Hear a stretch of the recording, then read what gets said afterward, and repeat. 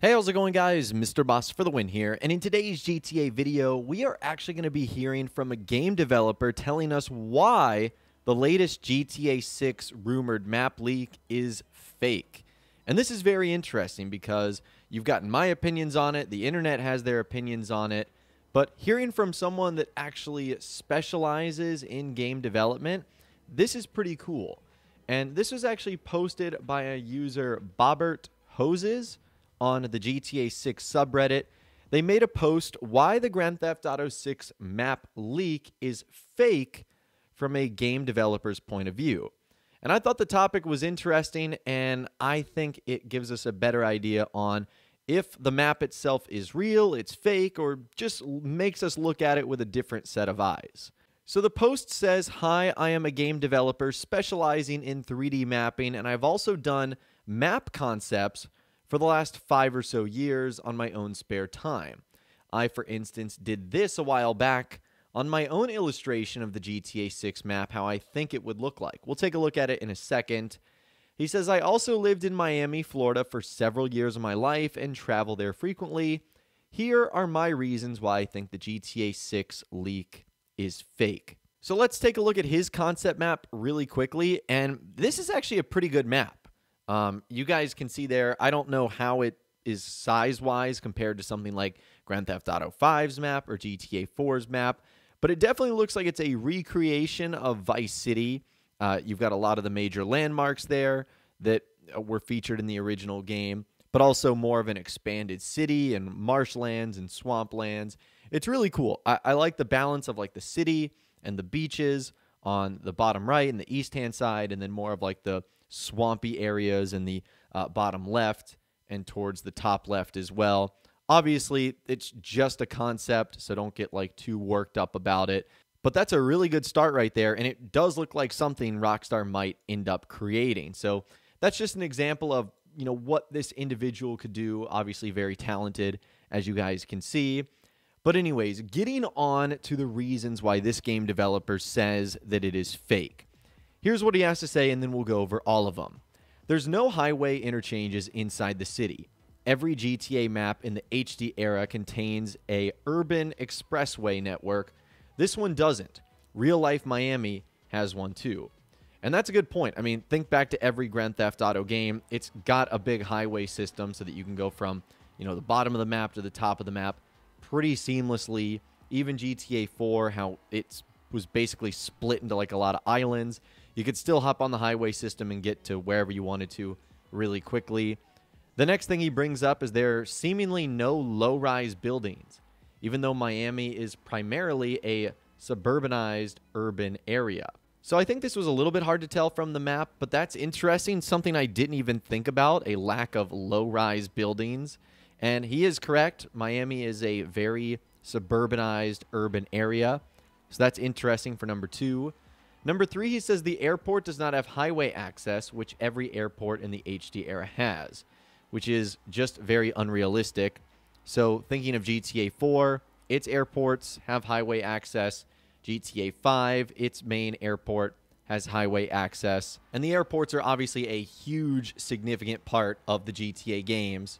So I think Rockstar would want to do them correct because not only does a lot happen there, but they're also used a lot in like cutscenes and missions, etc.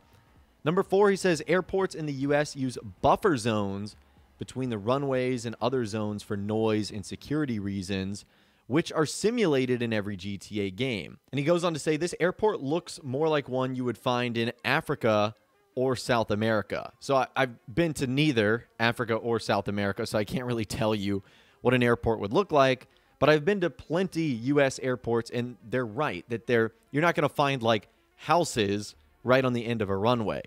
So he's saying that the airport runway here looked a little bit unrealistic. The next thing he goes on to say is that number 5, there are no port areas. Dodge Island is absent. No boats docked anywhere, no piers.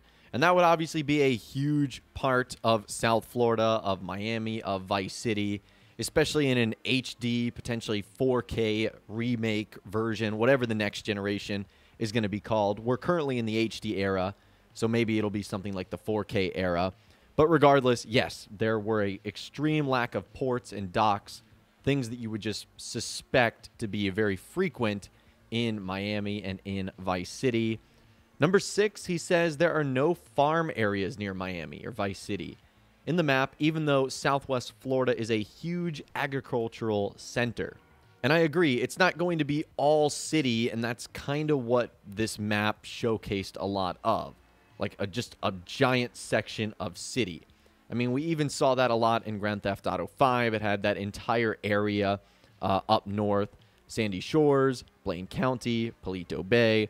All of those areas provided farmlands and something that was way different from what we see in the city of Los Santos. The number 7 spot, he says there are almost no waterways in the city proper, even though real-life Miami/Fort Lauderdale area contains a huge amount of canals, waterways, and water beds for drainage. Okay, that's interesting, something I didn't know. I've only been to Miami and Fort Lauderdale very briefly, so not something I noticed all that much, but even when I have been to other places like Los Angeles in real life, even there I've noticed the huge amount of canals and waterways, so it is shocking that that map didn't have anything like that. Number 8, he says parks are completely absent in the city. There are no green areas or so-called breakup areas to break the monotony in the urban area. Bicentennial Park in downtown Miami and park areas on South Beach doesn't exist. So that's interesting. You see that a lot in GTA 5, where even though you're in the middle of a city, you'll see like a skate park or you'll see like a playground. Just stuff like that to break up all the concrete jungle. The number 9, it says the Miami River is absent. A very important part of Miami is the river going through Brickell in downtown Miami. So obviously, if Rockstar was doing their research, they would know all about the Miami River, how it's a big part of the city. They would very much want to include that in the game. So yeah, I think that would be a part. And then number 10, he says the aesthetic of Miami and its surrounding areas are way off. It may seem accurate to the regular person, but anyone that has ever been to Miami or lived there would see why this just feels wrong.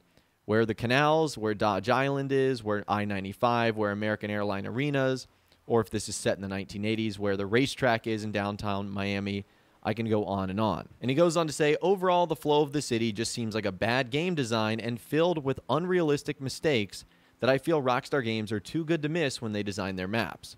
Apart from the fact the city seems like a full-on rectangular grid as well, which Rockstar Games doesn't use when they design maps. They break up the city with a detached grid to make it feel bigger. And overall, not only do I agree with a lot of those points, but I also feel like Rockstar has already done a lot of their research if it is going to be taking place in Miami, in Vice City. I mean, over the last year or so, we've been investigating that scouting document that was found, suggesting that Rockstar is asking local businesses for them to come in so that they can take a look at their shops and what things look like, which does suggest they're doing a lot of research there already. So they would probably have not only all the major landmarks nailed down, but also a lot of the smaller details as well that, as this individual did bring up, they would probably not make mistakes on.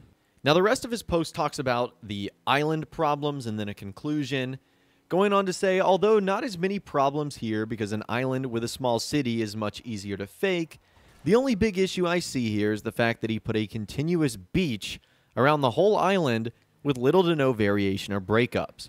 This is a very poor game design, very unrealistic, and a poor utilization of map space. There are no ports, docks, piers, or even marinas. How are people even supposed to get to this island? There's not even an airfield. In conclusion, this map is clearly a fake. The author drew it up in Photoshop and used real-life imagery of Miami to fuse it together to a fictional map. So now that we've heard from someone that actually works in game development on this actual map, what do you guys think of it? Do you still think it's real? Do you think it's fake? Do you think it's somewhere in between?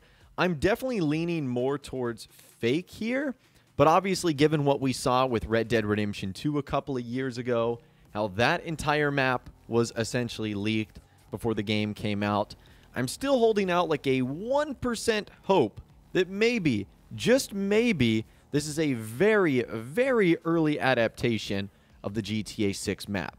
Maybe it is, maybe it isn't.